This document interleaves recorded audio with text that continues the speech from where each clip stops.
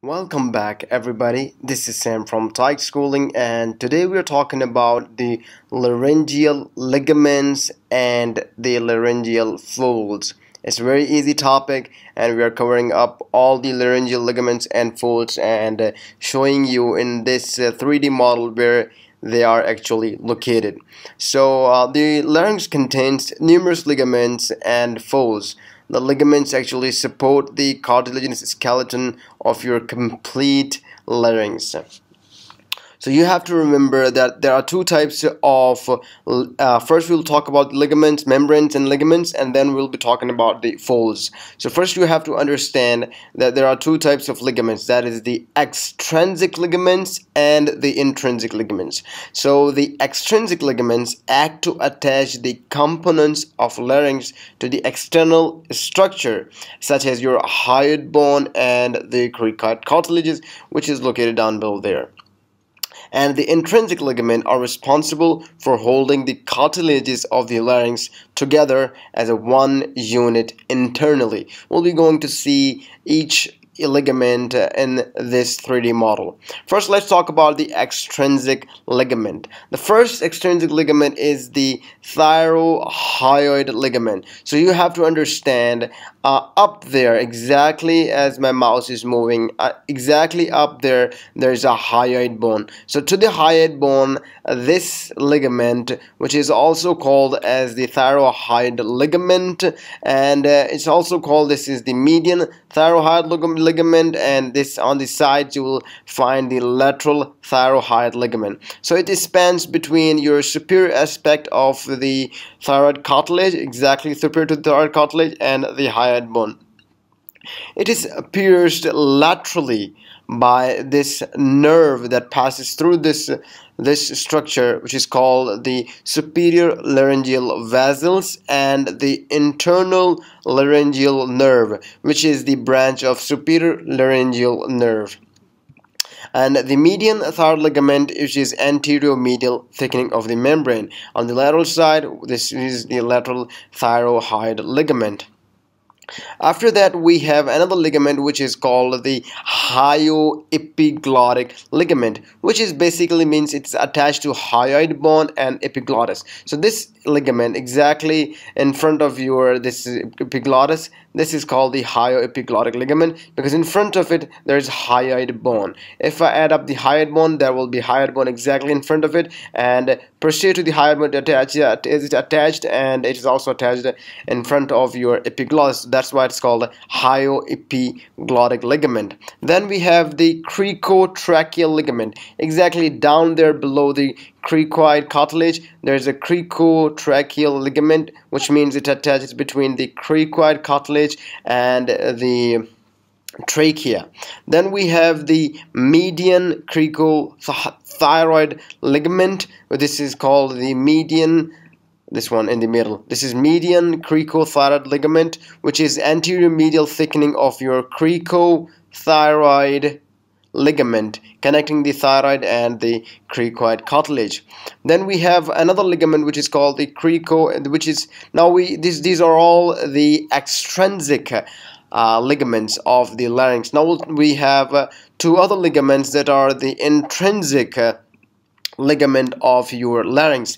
That is your cricothyroid ligament and your quadrangular membrane. So the first cricothyroid ligament, which is between the cricoid and the thyroid ligament, thyroid membrane, which originates from the cricoid cartilage and extends superiorly, where it terminates within a free, which is unattached upper margin, which forms the vocal ligaments. It is additionally attached anteriorly to your thyroid cartilage and posteriorly to your arytenoid cartilage. If we move forward, we can see it. This is how it looks like. We have another membrane which is called the quadrangular membrane, which actually spans between the anterior lateral arytenoid cartilage and the lateral aspect of your epiglottis, right? Exactly posterior down there, you can have a good view of it. It is a free upper margin and a lower margin, so the lower margin is thickened to become a vestibular ligament.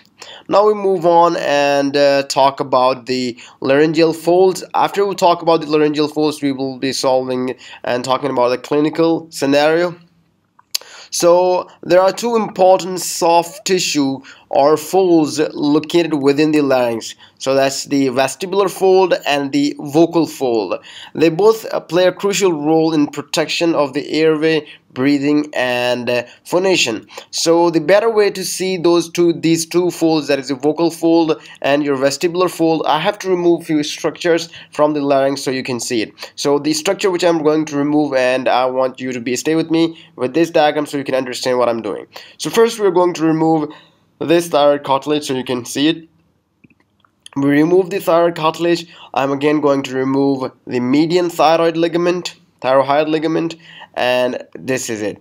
So we came with this picture. We remove the thyroid cartilage and median thyroid ligament. Now you can see in this diagram we want to see the vocal folds. So with this diagram you can see the vocal folds very clearly. So we see the vocal folds. This is down below. You can see it exactly down there. These are your vocal folds. So above here we got another fold, that is your vestibular fold. So there is a space between vestibular fold and the vocal fold just down there. So the vocal folds which are down here actually are true vocal cords and are the important of two sets because they are present on both sides, which are under the control of muscles of phonation. They are adducted, relaxed, and tends to control the pitch of the sounds created. And with this we also have the vocal ligaments down there. So you can see vocal cord. Below the vocal cord we have the vocal ligaments, which lie at the free upper edge of your cricothyroid ligament.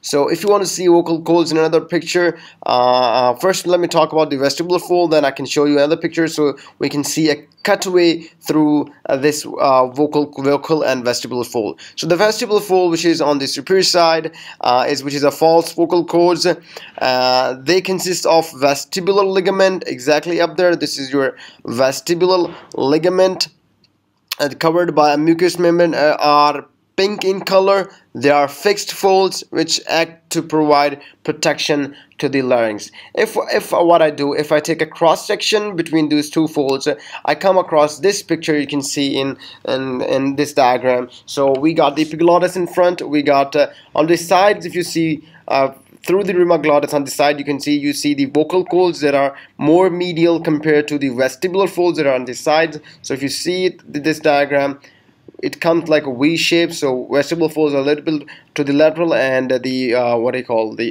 vestibular folds are on the lateral side, bit lateral, and the vocal cords are a bit medial. So exactly with this picture, you can see vestibular folds on the sides and the vocal cords on the medial side.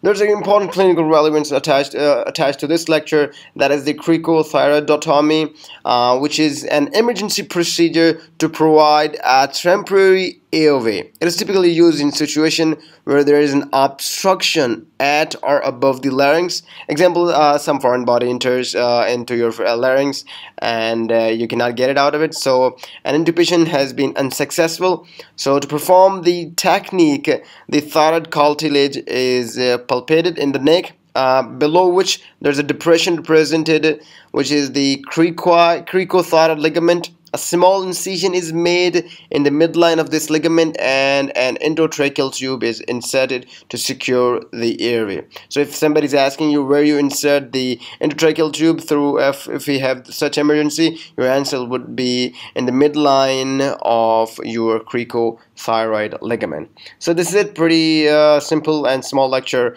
on the vocal ligaments, laryngeal ligaments and folds. See you another time, and keep visiting Thai Schooling.